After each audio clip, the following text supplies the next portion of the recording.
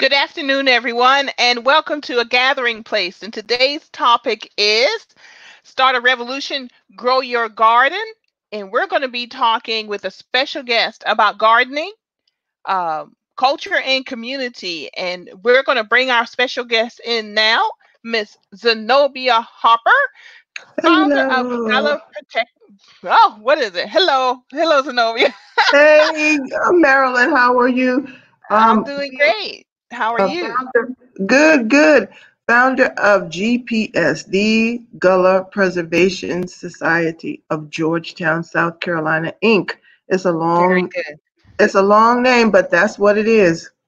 But so we call it GPS for short, We call it GPS for short because it's a mouthful. and I think it's so appropriate too. So it's directional. And I tell us think so why you too. started it. Yeah. Well, we started it because my husband and I founded it a couple years ago, and we did so because there really was not an entity that was focusing on the culture, the people, the language as it pertained to Georgetown County, South Carolina. And to me, that's a big deal.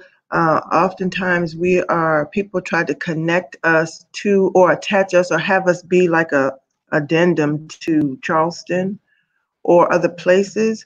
But the culture, the Gullah culture in Georgetown, is certainly able to stand on its own. Georgetown County was the seat of rice. I know you hear me say this all the time. We were the seat of rice, with rice production being off the chain in this area.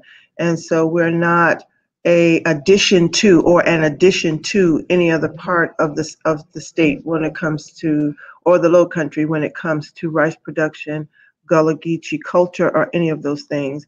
And so just like Beaufort stands alone from St. Helena, stands alone from Charleston, we are our Gullah culture needs to have its own something that holds us together. And people need to realize the importance of the Gullah people, the culture, rice culture, as it pertains to Georgetown County. Yeah, you and I have these conversations all the time, and Right. I tell people on behalf of the Gullah Geechee Chamber that Georgetown is the epicenter of the Yes. rice culture. And Yes, it and is. people and the average person just doesn't understand that because it's not No, taught in our school system. And it no, really should be, because even though it was a tragic, disturbing, the original sin of our country, they did not bring over um unskilled people. They brought no. over people with the and the intellect and the knowledge to create the rice culture. That's what they did. They enslaved people. They didn't bring over slaves. They Correct. enslaved people who had knowledge mentally and had physical strength to come over here, and they built it in Georgetown County. And a lot of people That's don't correct. realize that Georgetown was where many of the plantations were, and they had Charleston was where they had the second homes. So when Oh, they went, yes. society, a lot of the stuff that That's we right. look in Charleston now, people think of them as the first home and the main home, but Right. a lot of those were the second homes because they went during the season to go Right. socialize, and while the Right. enslaved were back making the money for them. Right. So you banked in Charleston, you partied in Charleston, you had this uh, a status and influence in Charleston. Charleston was where a lot of money was spent and a lot of it was the Queen City, so that was the place where you put your good face on. But the county of Georgetown was where you were. The land was, the land was being milked for everything that you can milk the land for, and enslaved African peoples that you brought to this or trafficked to this area for the purposes of creating an economy. That's where it was. This is where it was all happening. This is where the money was made. Mhm. Mhm. Charleston is where people saw the money, flaunted their status, and that kind of stuff. But oftentimes the two things aren't in the same place, and so where the money was being made was here in Georgetown County. Yes, it was. So that's one reason I wanted to talk about the culture and the community and the history of this area, because it's all tied. And I always I like to describe it as is always a thread that runs through history that ties everything together, and it also leads to this community garden that you're working in and building now. And so my first question is, why the garden? Why are you starting a garden, and what is your mission with the garden? Well, the honest question about why is I don't really know. It was really given to me to do. I didn't have any idea that I would be doing a garden. Nobody in a million years could make me get make me get out there every day and make this thing happen. But the goal of the garden, as I was out there trying to figure out what was going to happen, and the land was being tilled up and all of that, the goal of the garden became number one, to introduce or to try to introduce the young people and other people in the community to the historical crops that were grown by our West African ancestors. It is true that there's not a whole lot written for a student in this area around why the institution of slavery was so important and the role that enslaved Africans played in the building of the country. A lot of people don't realize we look at the history of the nation um, not from a Southern perspective. Do you see what I'm saying? And so a lot of people don't understand when the Southern portion of the elite white men, when they said something, everybody else jumped because the power and the economics was here, and a lot of that was because of the institution of slavery and the impact that all of this agriculture had on the rest of the would-be or soon-to-be country. So we wanted young people to see what drove that. What were the historical crops that our ancestors not only grew in this country, but many of those things were brought to this country from the continent of Africa, more specifically West Africa. Another thing that we wanted them to experience is the care and the growing of the food that we eat. A lot of us don't understand where the food comes from, what it looks like when it's in the ground, and how much time and energy and resources it takes to actually grow the food that we eat. It just doesn't come out of a grocery store. You got to put some time into it, and especially as we're talking about agriculture, we're talking about the labor around agriculture. We want young people to know and understand how much it takes to bring food to the table. Another thing that we wanted to do is to kind of create an example, a living example of the importance of land to community. That the land that your houses are on, or that your grandparents' houses are on, your neighbors' houses are on, and even abandoned lands. But what your community sits on, the land that your community sits on, is important, and it's more valuable than we often give it. We don't give it the value that it actually has. This garden is a partnership between a bunch of different organizations and people. The land belongs to a family and is owned as heirs property. And so we wanted to kind of show people how you can utilize the lands in your community to do things that are positive and do things that work toward the community's betterment.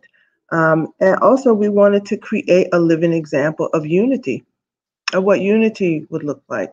So we're in partnership with a family whose land we're using. We're also in partnership with Arnett AME Church, which is right next door to the garden. They provide us water. We're also in partnership with a literacy program called Freedom Readers, and we are so thrilled that they are using this garden as this big old outdoor, ever-changing classroom. So let me ask you, why do you think we don't value the land? I think that I think that the way many of us let me just speak for myself. I Please do. think that, yeah, I think when when when I was growing up, the thing was to try to put yourself in a situation where you could better yourself, to try to take yourself someplace, to try to put yourself in a situation to better yourself. And bettering yourself sometimes wasn't, you didn't think about it as being home. You had to go someplace else in order to do better. And I think that for many African Americans in the South, that was the thing that we were taught. You leave, you take everything that you can take that we could possibly give you and go and find another place where you can better yourself because this isn't the place. And so many of us leave and spend extended periods of time away, establishing businesses or careers or families. And I just think that it's not necessarily that there's a negativity around the land. It's just that we were taught that this was not the place that you could be successful. And the best thing for you to do for not only yourself, but for all of us is to go someplace else and find someplace else to be successful. And so that was where the importance was placed for you to go someplace else and try to make a life for yourself because it was too hard here. And as a result, people get caught up in their life and lifestyles, other places, and there's not enough time or energy or money or resources to really value what you left behind. But for me, what I realized in all of that tracement around the world is that there's nothing more valuable than what I left behind. And so that's where all the teaching is. That's where everything that I am, came from here. And so you just try to do the best you can to pay some homage and respect to that. And to hopefully, we're in a situation where our young people don't feel like they all have to flee in order to be successful in other places. So I think that's basically what it is. I think for historical reasons, we can understand that because Yeah, you know if you look at the history of lynching, for example, many of the lynchings were for economic reasons, that the white person saw a black person using and maintaining the land and they were building wealth. And right, whatever that triggered in that white person, because I can't speak for that white person, we know we could say racism, but we don't know what triggered the action, what was in their head. But the result of it was dead bodies, you know, strange fruit hanging in the trees because they saw a black person prospering and they wanted that land. And if you peel back the layers of history on many of these lynching cases, you find out that after the person was lynched, the family was run off and the land was given to white people. And you see it all across the South. You see it in South Carolina. I can't remember the case now, but I think there was one out of Kingstree in Williamsburg County. A family was run off their land, and that land was taken by white people. It was right, definitely done up in Edgefield, Strom Thurmond territory. That was definitely done then, and I think their family's trying to come back now right. and either get an apology, if not outright, some claim to that land because it certainly wasn't done, quote unquote, legally. So, for historical reasons, people did leave, one, be out of fear, Right, they would be killed, but also they right. left for opportunity. They saw in the north or the Exactly. midwest, we see better opportunity economically. I could send money back to my family, I could bring my Right. family eventually up That's with me, and right. that's why most of us have family. You can literally follow the trails of where our families went: Connecticut, New York, all up and down the eastern seaboard, then Chicago, Minnesota, California. You actually see the migration patterns. And I don't know if you read that book, The Great Migration, but it really speaks to that Yes. overall story. Yeah, Yes. it's very moving. So yeah, go ahead. I think that anytime, I could use just a more current example. When my mother started working but she was one of the first women at Georgetown Steel. And she went there to feed her family. And that was back in the 70s when the whole image of African American women was around welfare and not being educated, and you know what I'm saying, and having kids that they couldn't afford and all that kind of stuff. And so coming down here, she was met with a lot of those stereotypes. But when she went into the mill and was working in the mill, people weren't fussing and hollering at her because of that, because she was a welfare queen or because she had too many kids. They were angry with her because she was in their space, what they thought was their space, taking their jobs. And so they called her everything but a child of God, tried to run her out of that mill, tried to make her quit, tried to make things as dangerous for her as possible because they didn't want her there because she was in a place that they deemed to be theirs. And so it wasn't about her being less than. It was about her trying to strive to take care of her family on the same level that they were taking care of their families. And so oftentimes, whoever is in the power structure, wherever that power structure is, they have a problem with people trying to better themselves. And so, because who would you have you be able to keep your foot on if these people would rise up and do certain things? And so you see it, you see it now. I mean, you think about the movie Hidden Figures. Why we ain't know about that all of this time? Why didn't we know about all of these things on a major scale? It seems like as a nation, we'd be proud of all that stuff. But, you got to keep people on the bottom you got to keep a lot of people on the bottom if a few people are going to be on top. And so yeah, it wasn't about lazy, shiftless, good for nothing, uneducated, not knowledgeable people. They know better than that. You ain't afraid of nobody who's all of those things. You are afraid of the people who might become your competition. You're afraid of the people who might be more than your competition. And so you want things for yourself, and you want to keep the power structure the way it is, period. And so, so I think a lot of that, I could imagine that there were a lot of women in my grandmother's age bracket that, even though they missed their children, sighed some relief when they were not here. And they were someplace else and creating stability someplace else because they knew how dangerous it was for their young people to be in a segregated, Jim Crow, violent South. And just as it was revolutionary at the time to leave for a better life, it's reversing itself now in many ways. The revolution is people returning home. Right. You've retired, you've built a life, now you're coming back, and you're rediscovering your roots. And part of our roots, even though we have trauma surrounding it, is growing things, the land, putting our hands in the soil. That's a lot of who we are. Wading in the water to go fishing for our sustenance. And now you're seeing in recent years younger folks, and I'm going to include our generation and down.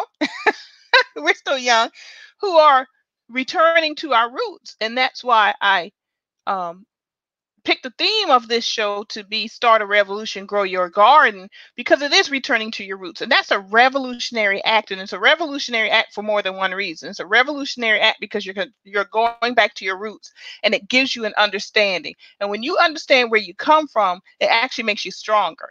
It's a Right. revolutionary act because you're not as dependent on the grocery stores. And that's very Right. important. And people need to realize that, because what we buy in the grocery stores, it feeds us, but it doesn't give us nutrients. Because by the time it travels to where it was growing to where it arrives in the grocery store, most of the nutrients are gone. And I started growing a garden a few years ago myself. And last 2 years, I didn't have time to do it. But with this pandemic, now I said, I'm going to take the time. And my neighbor, Tawanda Ford, we Yeah. both said, we're going to take the time and put our garden together. And then I found out that you were doing a garden, which I thought was a great thing. Um, and it's revolutionary now because once that fruit starts coming, the veggies start coming, and they're coming out. I get so excited. I see my little baby tomatoes. Um, Yes. you don't. It's such a It's a divine moment when you could stand in the garden and pick your tomato and put it immediately in your mouth. In your mouth. That's right. Boy, that the taste of that, Yeah. it opens a whole new world. And Yeah. that's revolutionary because it actually loosens the ties. It loosens that foot on the neck, whether you realize it or not, of going to that grocery store and spending your money where you literally are putting that sustenance in your body. And and Right. and I think you and I've talked about that a little bit, and I think that's part of maybe why you also have um created this garden. Maybe, I don't know, I don't want to speak Yeah, for you, but go ahead. I think I want kids to be able to see it. Like I said, there would nobody in a million years could make me go out and do this now. So it's not that I think that people, demanded that people should do this, or I just want young people to be able to see it for themselves and to know and have the connection between. I mean, we knew the connection between what you put in the ground and what comes out of the ground and what you put in your body. We knew that. And we're really not that many generations away from backyard gardens and those types of things like that. I want kids to, and everybody to understand that if you had to, you could put a seed in the ground and grow the things that you need to sustain yourself. Um, Sometimes middlemen are good, and sometimes it's not. But it's not a necessary thing. You don't have to go and do that. If you want a watermelon, you can grow a watermelon. If you want a tomato, you can grow a tomato. You can even grow things that you don't traditionally see in the grocery stores here. You know that I'm an artist, and so part of the reason what I put in the garden was so kids could see color, could see texture, could see shape, could see sizes, different variations of the same of fruit or vegetables. So we've got several different types of tomatoes, several different types of cucumbers, several different types of okra, so that they can see that even the variety of food that they eat doesn't have to be dictated by what Kroger or Food Lion or any, or Walmart decides that they want to put on their shelves. You can put the time in and grow some of the most exotic things right here on the land. So they may not ever have to put a seed in the ground, but I want them to know that if they had to, or if they wanted to, it is possible. And You know, I'm you feed yourself. Yeah, I'm glad you mentioned the thing about the type of foods that they put in the grocery stores, because grocery stores are in the business of making money. Right. The product is to give you food. It's not even necessarily they're not in the business to feed you. They're in the business to sell you food to make a profit, and that's Right. different from feeding you. And people need to realize that. And what You ends up know, happening is they get hybrids. They have a limited yeah. amount, a type of food, Right. because they're about making money. So it Well, does not expand your horizons, if I could put it that way. But go ahead. right. You know what? I had a conversation with Tim Chapman, who's a master gardener. He's also the godfather for this garden. He's been wonderful in helping us not make huge mistakes. And he was talking about a specific type of watermelon that is known for certain things. It has um, a thinner skin.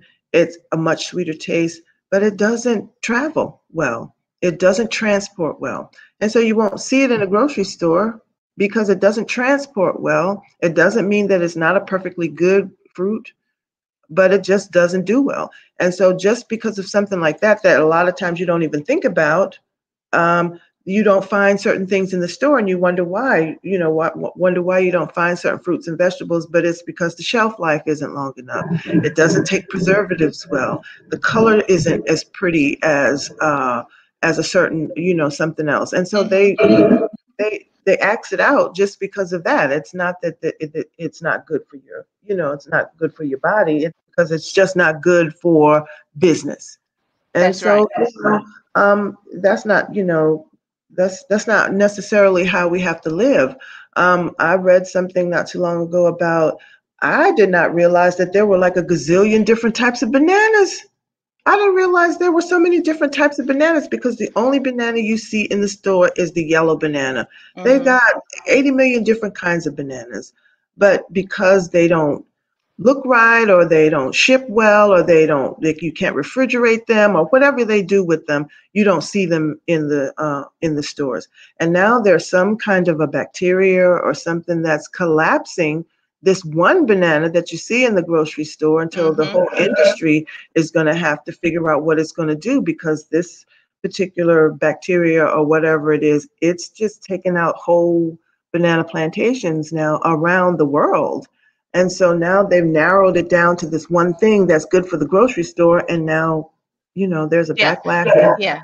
And they've created these hybrid bananas for transportation Right, purposes, purposes. or for you for capitalistic purposes, Exactly. and it actually opens it up to disease. And That's and that banana was a perfect example that you just gave. They didn't build it to resist that disease, and with right. climate change, things are coming back that were, we had That's forgotten about, exactly or right. new things are happening, and bananas collapse. That's just a prime example. But if you actually grow something, you grow a greater variety of watermelons, a greater variety of bananas, it actually creates a herd immunity. And I say that Yeah. deliberately because during this pandemic, you hear herd immunity. That's what vaccinations are. Everybody can't get vaccinated for physical reasons, but you want most people to be vaccinated. You want a variety actually benefits you. Right. And it also works that way in the food world. Mother Earth, nature has given us the answer through the Well, if you variety of foods to Well, if protect you, us. Mhm. yeah, if you, if even from a biblical standpoint, when it's talking about how God created the earth, everything was created for man before man was created, Mhm. everything, and he created it in abundance. And so when not in our abundance, but in the universal God's abundance, and Mhm. so there's an abundance of every doggone thing. And what comes out of what used to come out of the oceans, what came out of lakes, comes out of rivers, what comes out of the ground provides sustenance and healing for us. Now what we do with that is, and the reasons why we do it, that's on us too. You see what I'm Well, that's where saying? free will comes in. That's Right. where And free so will comes sometimes, into play. right, Mhm. sometimes you praying to God for some foolishness that you done started, and I'm sure He's looking up there saying, "Look to yourselves to fix it, because y'all were the ones that I gave it to you." You know what I'm I'm saying? giving And you so it to you in I'm abundance. giving it to you in abundance. So if you all Mhm. decided that you want to eat one banana, one hybrid banana for the rest of your lives because it ships better, that's your business. That don't have nothing to do with me, because that's not what I've given you. I've given you way Mhm. more than that. And so, Yeah. yeah, so that's what I want all of us to know and understand, and for our young people to understand that even at 8 years old, or at 10 years old, or at 15 years old, if you want to put a seed in the ground in your backyard, you can do that. And you can Mhm. eat, for the most part, what comes from that seed. One of the Yeah. projects that we're doing with the young people, well, let me back up. All of the activities that we're doing in the garden, Tracy Bailey, who's the founder of Freedom Readers, and Freedom Mhm. Readers are creating curriculum around it. So if we do something, then they're creating this curriculum around it. Number one, Okay. Marilyn, is that we don't know what school is going to be like. We don't know how we're going to have to reimagine our institutions, and school being one of those institutions. We just don't know. And so to have them, or to have Freedom Readers come out and create curriculum around this garden is awesome to me, because we as a community are going to have to figure out ways to supplement our kids' education, or educate our kids above and beyond what the school system will be able to do. And it's always been like that, but it's more like that now because of the we're just not sure about what's going to happen in the new school year. And even there's some places like Dallas, they're already saying no school till 2021. You know what I mean? So we're going to have to Mhm. figure out ways to educate and keep our kids engaged in learning in different and unique ways. So one of the Mhm. things that we are providing, we have this program where we have some of the kids that are part of Freedom Readers. They have become ambassadors for the garden. So they are GPS and garden ambassadors. They are all Freedom Reader scholars that attend Freedom Readers at Arnett AME Church. There are about 15 of them that will be coming into the garden and doing weekly things or weekly projects in the garden. So one of the things that they did first was they created my little garden signs. So the signs that we are using to help people identify where the fruits and vegetables are, that was one of their first projects. They'll be doing a naming ceremony if the weather holds tomorrow, and placing their signs all around the garden. I think next week, and I'm looking forward um, to the lesson plan. But the I think next week what we're doing is each of my ambassadors will be receiving a something that they need to take care of and to grow. So I think that I planted. Let me see if I can get it in the picture. These are royal burgundy string beans. So each one of the kids will be getting one of these string beans, and their responsibility will be to take care of it and nurture it and be able to take it home and watch it go through all of its growth, and hopefully the little beans will appear on that so they can kind of see in real time how their food grows. And this is like, I think 2 weeks, less than 2 weeks worth of This growth. growth that we're looking at right Yeah, now. yeah. So some things, take a while. Other things don't take long at all.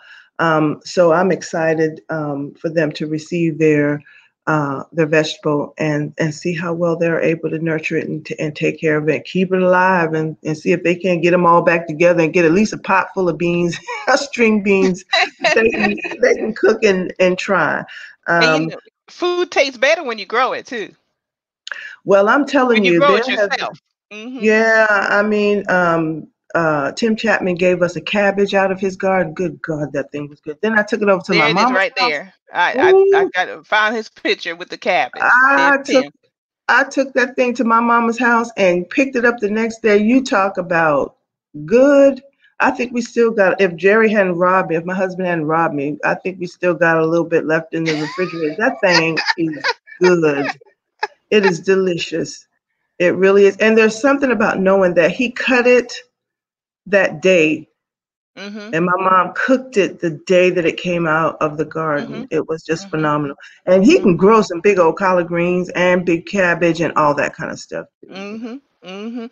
And Um, because the nutrients there, the faster you get it to your table, the more nutrients, yes, the more flavors there, and yeah, that's what you're tasting right there. yeah. And most people And don't unless realize you, that. yeah, and unless you cook it too with cabbage, you ain't got to cook it all the way. Even though I like it cooked down, to Mhm. nothing. I like it like that too. But this particular time, she left it crunchy, and it was really good. Well, mainly the times we cook things down is because we're trying to get flavor into it.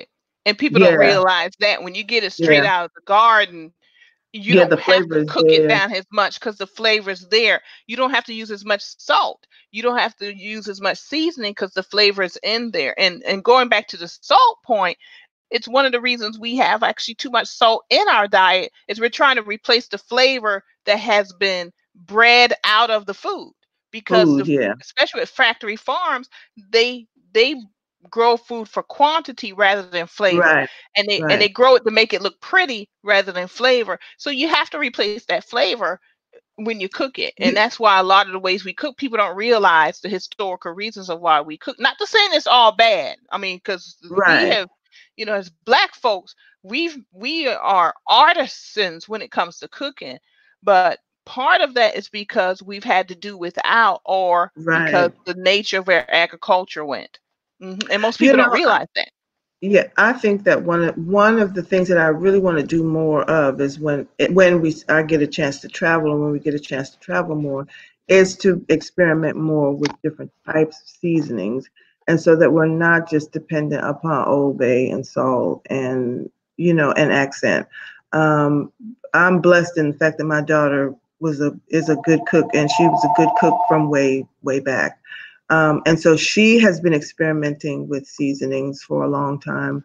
So I can't wait to get up to her, and go to a seasoning market or herb market, or that kind of thing, and really start to bring that back to the area too, because there's more than just salt and black pepper and Old Bay and accent. Yeah. There are way more seasonings than Yeah. that help you not cover up the flavor of something, but to really enhance the flavor and bring out the flavor of certain vegetables and things like that. So I that's was something that I'm looking forward to. Yeah, and I could. I'm jealous of you of that. But one thing I did tap into unexpectedly in Walmart of all places, and I try not to shop there, but I was in there one Hmm. night, and they were having a seasoning clearance, and they were Hmm. African, Moroccan, Mediterranean seasonings What? for like less than $2. And I was in there with my neighbor Tawanda Ford, and we piled up on the Well, seasonings I'm and coming to your house then. I'm gonna bring you I little will bring cups and give you some. and one in particular I have already finished, but I'm holding on to the bottle because of course I'm not going to see it again because they were clearing it out in Yeah, Walmart. I'm going to have to go online and find it. yeah. And Look it for was that thing. it was good. It's good. So Really? Oh my I'll God. definitely share the bottle with you, Yeah, and I man. still have some of it in the house. I still have it, so I'll be happy to get it to you. So I've been showing some of these pictures of the Mm, garden. I don't know if you can mm, see them. I'm gonna put it up, but let's yeah. talk about this one in particular because this one right here really is interesting to me, and I'll tell you why. Because the tagline, the slogan for the Gullah Geechee Chamber is making something from nothing. And Okay. as Gullah folks, as Black folks, we're used to taking stuff the Yes. found objects, and making Yes. something more out of it. And I think this picture represents that so much, where you've taken these tires and you've using them now as Yes. planters. So what do you have in these pictures in particular in the tires? Squash is in the tires. I've got tomatillos in some of the tires, tomatoes in some of the tires, and then I got I don't even know in some of those tires. A woman from Arcadia Plantation. Uh, Her name is Helen Great. She gave me some plants, and when by the time I got out there, I was like, Helen, what is this? And she was like, I don't know. So I just threw them in. I just threw them in the. I just threw them in there. Potatoes. One of the members of Arnett Church, Vern Hazel, he gave us some potato starters, and I was kind of nervous because it is kind of late for potatoes. We put some of those in the tires, and then we planted a row of them, and they are coming up so beautifully. Oh my God, you can get potatoes according to Tim in less than 100 days. So I'm excited to start pulling those out of the ground. But we got those from the dump. I called Ray Funny, and he said, go out there and get what you need. I took them to my mom's house, and she painted Hmm. them for me, and they make awesome. They make awesome pots. Containers. Yeah, they make Yeah. awesome Yeah. containers. So with these tires, did you put anything on the bottom of them, like cardboard or anything, or are they just So, directly on the ground? Some of them are directly on the ground. Some of them have a weed barrier on the bottom of them, like the potatoes do. But one of the things that the kids are going to do at some point is to come and weed. And so I thought that it would be easier for them to get accustomed to weeding inside the boxes or inside the. And Tim Chapman, those boxes, the raised beds came from Tim. He's letting us borrow some of the raised beds from his wife Denise's. She used to do a garden with Optimism, and so Hmm. we're borrowing her raised beds for that. But I felt like it would be easier for them to learn to weed in the raised beds and the tires. Learning to discern what is good from what's bad, and pick out what's not necessary and leaving the good and all that kind of stuff. We could probably teach that lesson better in the tires and the raised beds. Okay. So yeah, and bamboo. I use a lot of bamboo. the For the trellis. for the trellises, yeah, instead of going and buying the metal ones, of course, the part that you put in the ground will rot, but you could use those from year to year once the bamboo dries. And so most of the trellises that you see are where cucumber will be. And so hopefully I'm trying to train the cucumbers to trellis up instead of run along Yes. the ground. Hmm. Yes, yes, very good. I use, anyone who knows me knows I spent some time in politics, and I use the old metal stakes from the political yard Oh signs you see around. yes, yeah, Yeah, yeah. yeah. That's a good And it's idea. another way to make something from nothing. And I didn't Yes, want to just yes, throw them away, so yeah, I reuse those to hold up my tomatoes in my yeah. garden. Yeah, And because I like when I got bamboo too. yeah, so I used in this picture that's up now. I put the weed barrier on top because it was grass. It was a grassy property, and I knew that we were not going to be able to beat back that grass and those weeds this year. And so I Hmm. used the weed barrier on the top to give the plants an opportunity to get a head start on the weeds. And um, um, have raked up tons and tons of straw to kind of keep it all down. But I think those are the watermelon where my melons are, and they're about to run now, so they're running all over the place. So I'm really getting excited about that. But there were one of the things about gardening is there was a lot of things that I didn't know and just came into very, very naively. Um, but you know, there's That's how still you learn. this coming, yeah, and it's forgiving. You know what I mean? It's forgiving. But that's what we did this year to kind of try to give the plants enough time to overrun the weeds instead of the weeds overrunning the plants. Yeah, my the first year I did my veggie bed. It was a small bed, Hmm. about the size of a double bed, if you want it. Okay. And I had the basic garden because I didn't want to get disappointed. So I did the tomatoes, Yeah. Tomatoes squash, ain't that easy um, now. okra. Well, to me it was easy. Really? I don't know They why. have not been I, easy for me. and peppers, chili Yeah, peppers. yeah, Um, yeah. and there was one more thing, I can't remember what it was. Now I have not really been good with onions. I For some Oh, reason my onions. I onions have aren't good onions either. this year, but for some Yeah. reason they really have not. You need a lot of water with onions. You really got to take care of that. Yeah, Um, they take a well, lot of water. But I it's raining think that today. what, I would actually be outside. If it wasn't raining, I'd be out here with yeah, the computer showing I everybody. think some of my onions survived. My beets are doing a whole lot better than I thought they were because we were late with that. I've even planted Brussels sprouts, even though we're not the place for Brussels sprouts. But I wanted the kids to see how Brussels sprouts grow. I just think that it's a really neat looking vegetable when it's growing. So I'm hoping that it grows enough for them to see how it grows. But I've tried to give them, or I've tried to plant as much of a variety as I possibly could, so that the kids can see a whole lot of stuff. So you were saying I'm going to bring up another picture with the kids doing the naming, and I think this is a plate. Yeah. It's a watermelon, and so this is a Yep. watermelon plant. Yep. That's a watermelon plant, and they just did that last weekend. It's that watermelon is really running now because of the rain that we've had.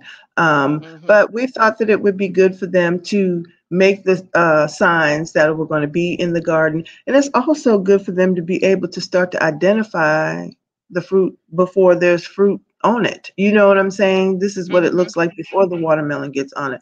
And that's also a lesson for life. I mean, sometimes it's good to identify things early on, identify people early on. Sometimes, especially with people, by the time you start to see their fruit, it's too late. You done been hanging with them too long. You know what I'm saying?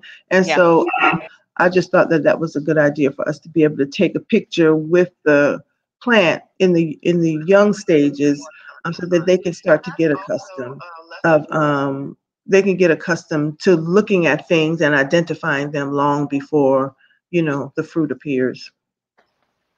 Yeah, and then I have another one here. I'm going to try to put up another. This is, I think this is, well, Hopi corn, Hopi, and I Hopi, pronounce that right. And that's yep, an Hopi Indian pink corn, corn. so you're Right. representing different cultures also. Well, yes, I think that one of the things I don't know whether we're representing so many different cultures. I mean, I certainly do want a West African culture represented in the guard with the rice, with indigo. I am going to be able to get my hands on some sugar cane. And that will be yes. So you plant that this summer, but it'll come up in the winter time. So I'm excited about that. So sugar cane was something, especially in the islands, that they planted. I mean, sugarcane plantations were huge and Yeah, that kind of yeah. thing. But the I did want to pay honor and respect to Native American and indigenous people in this area along what we now call the Gullah Geechee corridor. There Hmm. were 27 or more tribes of Native American peoples. Okay, and so um, some of the saddest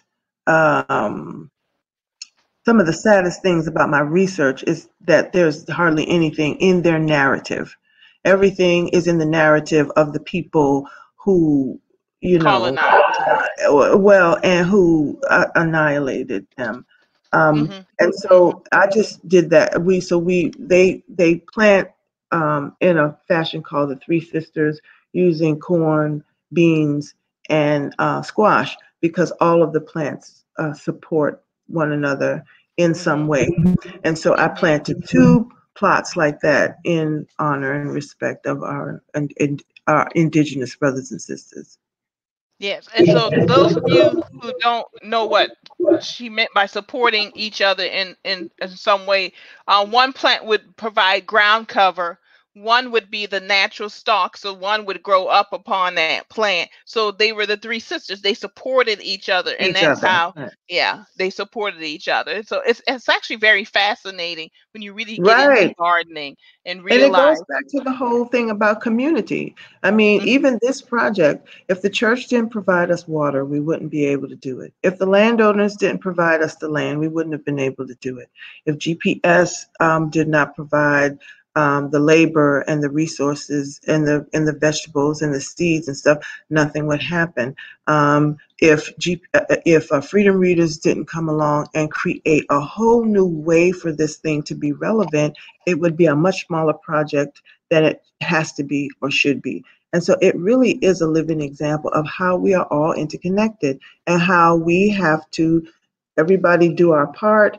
We of course we are individuals and we need to pursue individual things, but there needs to be things and places in communities where people work for the whole and work for the common good. And so I'm hoping that because the garden is right on a major street, Merriman Road, people can see it from the road. Mhm. They can see things as they grow up and get excited about it. That people from other neighborhoods see that we are doing things in this neighborhood, and also people within the neighborhood see what could be done in their Yeah, own neighborhoods. Brook yeah, Green because you Gardens can is a actually nice see. place. Yeah. Go ahead. And what were you saying about Brook Green Gardens? Brook Green Gardens is a nice place to visit. It is beautiful out there, but our kids don't have to go out to Brook Green Gardens. I mean, they're not even it's not even available for them to go to Brook Green Gardens every day. But in your own neighborhood, you can walk around the corner, ride your bicycle, and you can see things growing every single day. That's And right. And I hope we get back to the days where when I was a child and visiting my grandmother, she had an apple tree, a pear yeah, tree, a pecan tree, and yeah. two fig trees in her backyard. And I did not realize that figs were considered a gourmet Oh plant yes. Oh until I was well into my 20s because you just went into your grandmother's backyard and you yeah. had to fight the birds for the Mm-hmm. figs. We would get upset because when you turn the fig around, the bird Yeah. would The birds had eat eaten the it. back of the fig, and you Yeah. thinking you had a Yeah. good fig, and you pull it off, and oh, Yeah. the bird, and you Yeah. just throw it down on Yeah. the ground. I mean, we would just go in the backyard and get all these fruits and vegetables. I got some folks saying hello here. I'll make sure. Okay, Denise said she told Tim I want some sugar cane. Oh, Hi, I Denise tell Chapman. And tell Denise that I have already called him and I will make sure they get sugarcane. I'm sure she heard that. Hi, Hetty and Jerry. Jerry's making it. There will be plenty. I can't tell what that is. It looks like radish. I don't know what that plant is. Oh, radish. Hi, Dave Herman, and hi, John Smalls. Thanks for joining us today. And let me see here. You've had some good volunteers out there. Here's a picture of Natalie Days who Oh, stopped Natalie by. Days. And let me Yeah. tell you something. She automatically came. She just started pulling weeds. I'm telling you. She started pulling weeds as soon as she got there. She and her daughter came out one day. My good girlfriend Leslie Graves Moore. She came out and spent this past Sunday um, volunteering and helped me put some eggplants in the ground. I had a wonderful young man, and I want to be able to post his picture on Facebook, but I need to get his permission first. That young man was 27 years old. He came out after his job. That boy came out. He's not a boy, he's 27, but I mean, he's a young man to me. Hmm. After his work, girl, and he busted a sweat for about 3 hours with us. And that's where we planted the corn and stuff, was where he worked. And I mean, he just did it. Tim was out there and he was so eager to learn about gardening. He says he has a 1 year old. He's trying to already get her hands in the ground and stuff like that. I was so encouraged by this young man. I really was. And I appreciate him 3 hours that he gave us. People have been dropping things off for us. From Tawanda brought us more than a dozen tomato plants. I mean, we've done it. It's just been an amazing experience, and it really has been. Don, my one of my board members, Don Kimbrell, is helping me with trying to provide projects and activities and stuff for the kids to do. I can just go on and on with the amount of people that have been coming out and just lending um, their their help, their resources, money. It really has been bringing people together. Oh, I see your garden. Yeah. Yeah, I just because it was raining and I couldn't come out earlier. But this is the garden. Mine is in pots. I do have a There you small go. bed, but mine's in pots this year, and it's tomatoes, cherry, different types of tomatoes, like you say, variety, heirloom tomato, which is actually more disease resistant than hybrids. Yes. Cilantro. I have pineapple sage here. Oh, I I want don't know some if you can see pineapple it or not. sage. This is right here. Oh, I want some of that. Yeah, well, you Oh, can that have some is because so beautiful. Oh, yeah, I want it's some of very that. thick and rosemary, some more cilantro, thyme, lots of tomato, sweet potatoes. These are my sweet potato pots right here. I don't Okay. know if everybody Okay. the big pots of my sweet potatoes here. And as you said, a good rain today. And Yes. right here I have wildflowers. I don't know if everybody I might have to move out the way. But these are my Oh, wildflowers yeah, coming in. yeah, yeah. Yeah. Because I need to attract bees. Yes, Bees you are so do. important. Yes, you Bees are do. so important. So I have you might be able to see my cats, but this is right outside my driveway, the carport of our house. And so it stopped raining, so I just dashed out here. And I have lots of okra because I love okra. Love okra and Yes. tomatoes. And I don't fry mine. I saute them together in a wok. Yes. Yeah, so this Good. is my part of my garden. I have another section on another part of the yard. Okay. And I still have some peas coming in. Don't ask me what kind. Tawanda Oh, gave them to me, and they're growing up. And I have carrots. And let me tell you this: yes, I you have talk about carrots too. making something out of nothing. All right, Oh, if look you can at see that. that. So Yes, tr- that's the yeah, this shipping packaging. it's the shipping packaging. My aunt's TV went out the other day, so I had to go buy her a TV. And I was looking at it, I'm like, I always try to recycle. I hate throwing Yeah. things away, especially plastic, because plastic never goes away. And No, I it said, that doesn't. would be perfect for carrots because it's long, it's very vertical Yes. and deep. So I have carrots going in that. Yeah, so that's mine this year, Oh, what that's I'm doing. And amazing. yeah, and I have two cats. I don't know I if you got heard you. them. Yeah, but they're my garden cats. They hang out with There me. you go. Yeah, yeah. But I wanted to show that while it stopped raining and everything. I Okay. love gardening. Yeah. So as you were saying, I'm sorry. I started. That's all right. Now I'm back in my house now. So All right, here we go. Here we go. So so what are you looking for, Zenobia? Any more volunteers? Oh my God, yeah. I mean, if people want to come out and volunteer, that would be awesome. If people want to just come out and bring their young people to come and look and see, especially as things start to get up and you actually there's fruit on the plants. I think it would be a wonderful opportunity for people to come and just check it out. I'm hoping that it will inspire people who want to do this. Like I said, I don't think that it should be done as any kind of this is what you have to do. But I'm hoping that the just having the garden in such a prominent place on Merriman Road, number one, helps people to think about community and think about unity and think about ways that we can work together to do things. And I'm hoping that younger people younger than us to see it as something sexy to do. You know what I'm saying? Instead of Mhm. going out to the bar all the time, go on out to your own garden and open up a bottle of wine and fix a romantic dinner and hang out there and figure out ways to make uh, vacant lots beautiful again, to grow food again, to kind of come together as community again.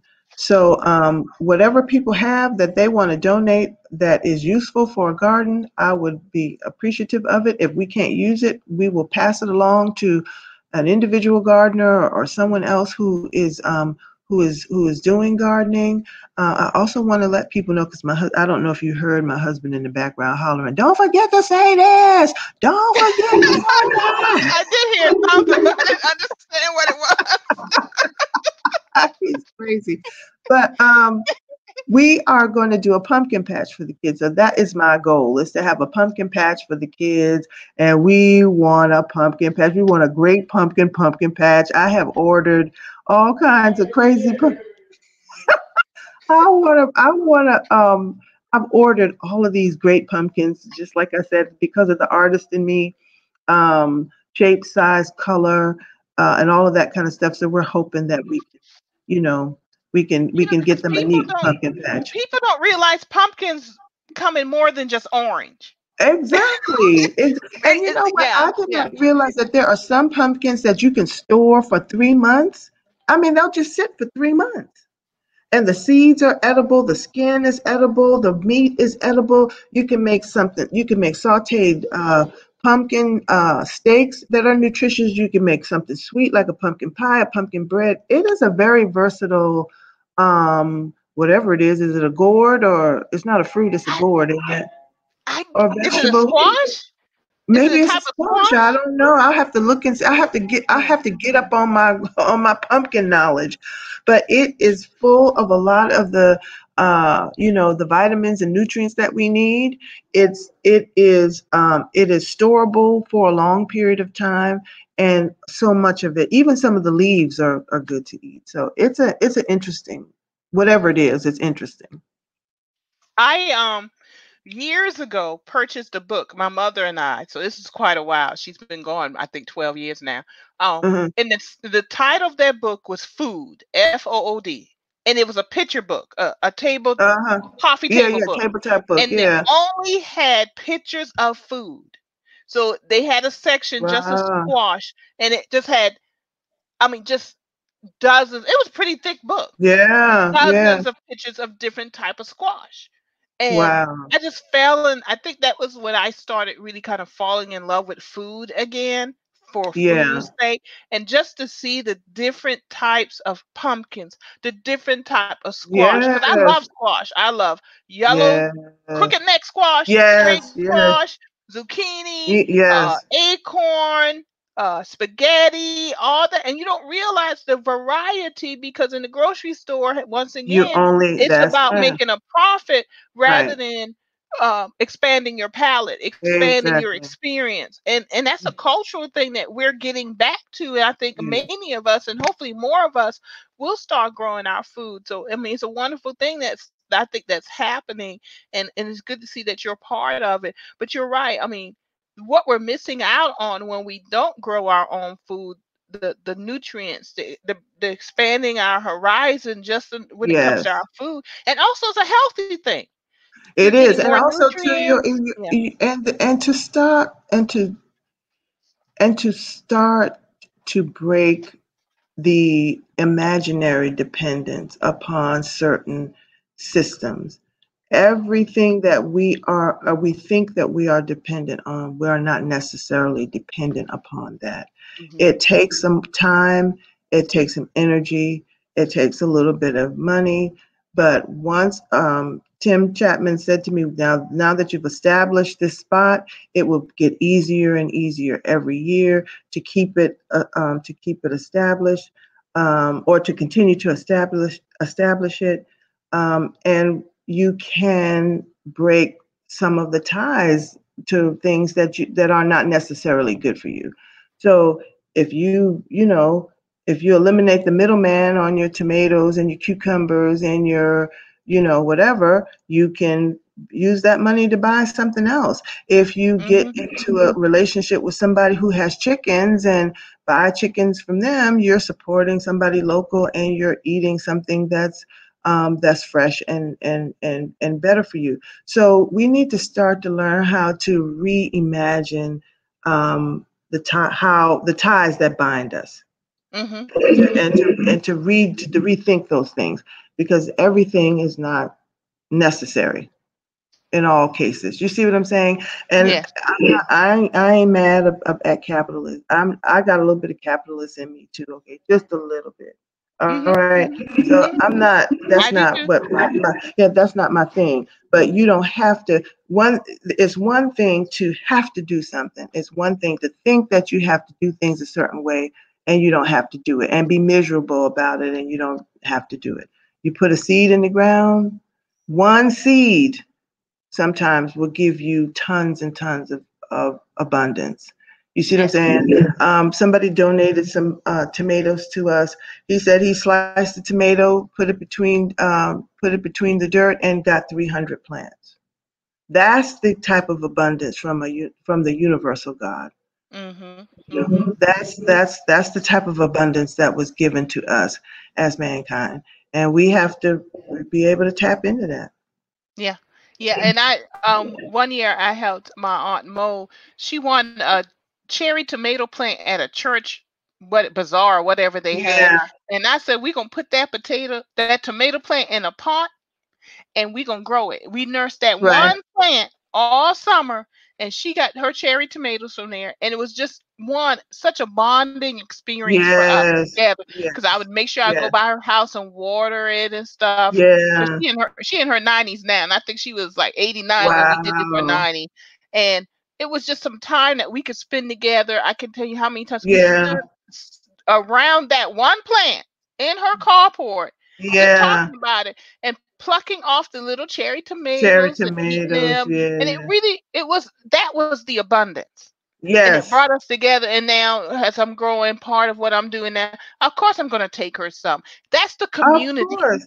That's the Yeah, community of it. And that's the yes. revolution of it is it's breaking those ties to the commercialism of the Civilization, yeah, plant, yeah. Of removing that everything. middleman. Yeah, Yeah. yeah, And yeah. And it's the little seeds that create the bigger seeds that will yeah, change and create the revolution. that's right. And sometimes it's the revolution is in the mind now. Sometimes the revolution is in Mhm. the mind. And so Mhm. changing that mindset and breaking chains that you sometimes the chains are gone, but we still walk around dragging them like they're still we're still Yeah. shackled by them. Yeah. And so it's a wonderful way to for your kids to exercise, to get them out into nature. You can't hardly go no place no how, so if they're growing something in their own yards, I hadn't had to worry about no hairstyle, I hadn't had to worry about no nails did, I hadn't had to worry about what I was going to wear. None of those things that are not that important, especially now during a pandemic. You know what I mean? I hadn't had to worry about any of those things. Every day, get up and work and have this wonderful spiritual experience in the garden, and knowing that I'm doing something that will sustain hopefully many people. We are trying to figure out, the kids are going to, my ambassadors are going to be the ones that get to decide what happens to the majority of the food. So we're going to put that decision to them. Um, so we'll see what they come up with. You know what I mean? We'll see what they Mhm. come up with. And another thing that I wanted to say, Marilyn, is that it has given me time. Being in the garden has given me time and opportunity to really just kind of vibe on the types of situations that my great great great great great grandmother and grandfather had to deal with.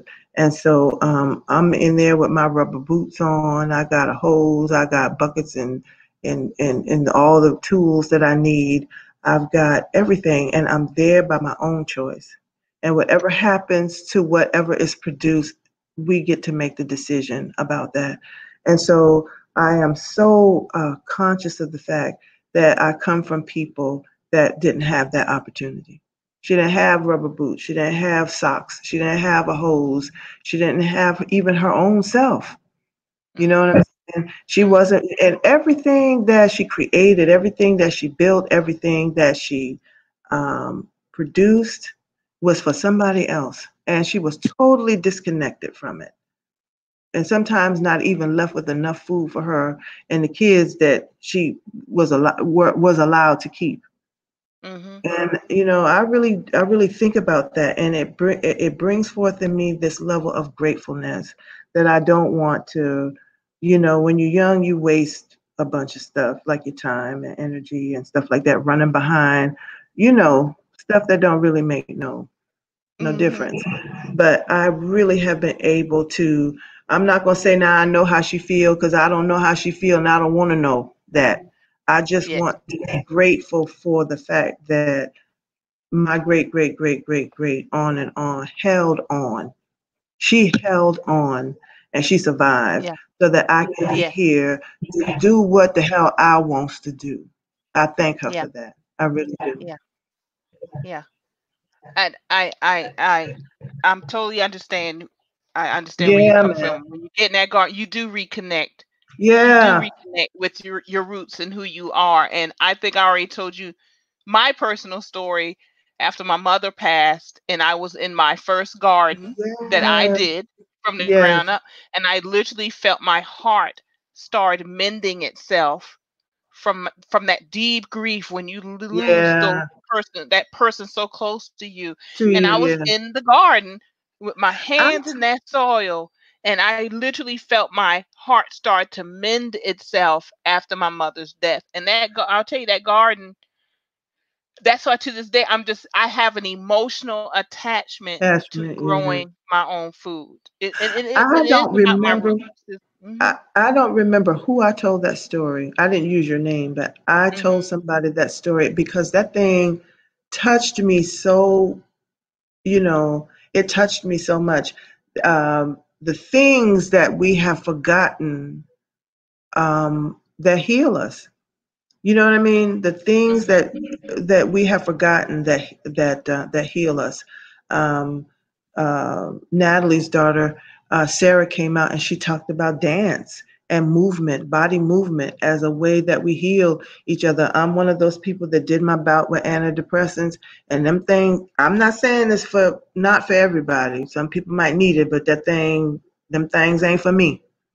I Mm-hmm. need to find other things and other ways and other activities to heal, and so it's amazing that the things that we have forgotten that that heal us, and that story and the fact that you told me that in the garden was deep too. So I Mm-hmm. did share that with somebody, and it took it was very touching to them as well. And I know it's true, even like I know it's true, like I was there when it happened to you. I know it's true. Yeah. So whatever it is that we do as a community and whatever we do as a people, um, we got to figure this stuff out for ourselves. Because I'm gonna tell you a secret, Marilyn. Ain't nobody coming to save us. You know that, right? Yeah, I know that. I know Ain't that. nobody coming to save us. No, If ain't you nobody ain't coming to saved, save. ain't nobody we coming. we got to save We got ourselves. to save ourselves, girl. Ain't Mhm. nobody coming. Mhm. So you pass that secret Mhm. along because some people got that thing twisted. They That's right. waiting, That's they right. waiting, they waiting They on the. waiting for that night and coming in the Woo, shining armor on that white horse, and oh we my are here to God, tell you that ain't gonna they ain't happen. coming. It ain't coming. Anita Baker had a song called "No Fairy Tales." Have you ever heard that song? Play it Yes, I have. again. Mhm. Ain't Mhm. nobody coming to save you. Now they might come to Mhm. take you away, but they ain't coming to save you. They ain't coming to save you. No, they are That's not coming to right. save you. So the whatever That's we right. can do, however we can do, in ways that we can um, come together and unite, we have to know and understand that finally and once and for all, you got to save yourself. That's right. And That's right. gardening and this, this community garden, I'm hoping will be a living, growing, um, ever changing example of just one of the many ways that we can make that happen. Well, Zenobia, I can't say anything more after that. So this is a good way to end the show. Yes. And I want to thank you for joining me today during a Well, thank gathering place. you. Thank Yeah, you. And thanks you're to welcome. everyone that has helped with this effort. Everybody who has Mhm. done anything to help this effort. I appreciate you guys so much. I know you do. So to remind everyone, the garden is right next to Arnett AME Church Right. on Merlin Road in Georgetown. 900 And North Merriman Road. all right. And if you want to stop by and just help out, it's if you're not sure about gardening, but you want to help out so you can learn a little something and maybe start your own thing later on, it's a good way to get involved and just get your hands Yes. in that soil and make And stay some tuned because community. Tim Chapman is, we're trying to get together a gardening class this fall. So hopefully, depending upon what our social distancing things are or what's happening in the fall, look forward to some workshops with Tim Chapman. To have a master gardener in your community ain't no small thing. No, it's I not. mean, And it's Tim not is a small thing. You're yeah. right. Yeah, and No, he's he's awesome. excellent, and he He is shares excellent. his knowledge. That's the Yes, thing. he He does. Yes, gives he it so does. willingly, and I Yes, know he Denise, does. as she's still on here, is very proud of her husband, and she Yes, and should she be because should be true. She he should gives be. so willingly and everything. Yes. So yes, So and look forward to that class. I certainly will. So as we get closer, I'm going to bring you guys back on. As a matter of fact, Tim is going to join me and with Jermaine Jenkins of Fresh Future Farm in North Charleston on July Oh, 1st. And good. Zenobia, I want you to come on back to that show Okay. also, and I'll have Okay. all three of you on. But we want to thank everyone for joining us today at a gathering place, creating our own revolution, grow your own food. And that's the first step, and to break those chains that bind us and we don't even realize it. And we want to thank Zenobia Harper and her Thank husband you. in the background, I know. the voice of her husband. I'm gonna let him know he's a starer. Thank you. All right. We heard that voice occasionally. But tell him we said thank you for joining us All also. right. And and we'll catch you next time. We want to remind everyone our next show is this Sunday at 4 o'clock. So please come on back to Facebook Live at the Gullah Chamber of Commerce. And we're Uh, gonna have some, I don't know what the show is yet, as a matter of fact, but I'm pulling some It'll stuff be together. good. But it's gonna It'll be be good. good. It's gonna be good. Well, Uh, Zenobia, thank you. And you have you enjoy take the care, rest of your Marilyn. day. All All right, you right. Good too. night. All Thank right, bye you. bye.